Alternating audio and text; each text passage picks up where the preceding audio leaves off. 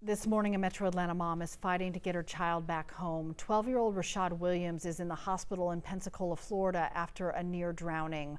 Molly Oak is live for us this morning with more. Molly, Rashad was part of a bigger group from Metro Atlanta, all pulled underwater by these rip currents. It is so scary.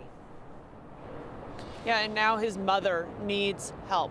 She lost her job. She doesn't have insurance. Now she's trying to raise money for a special helicopter that will take Rashad from Florida and fly him to Children's here in Atlanta. We talked with Addie Jones. She took her son Braylon and Rashad to the beach. Her 14-year-old son made it back to the shore, but couldn't find Rashad. Later, rescuers spotted Rashad floating and unresponsive. Now, two others from Metro Atlanta were caught in that same rip current, 16-year-old Bryce Brooks and a youth basketball coach, Chuck Johnson. Now, they both died.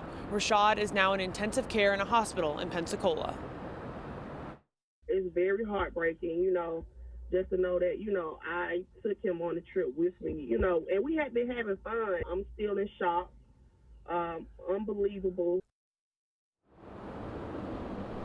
Molly, it's hard to hear that mom.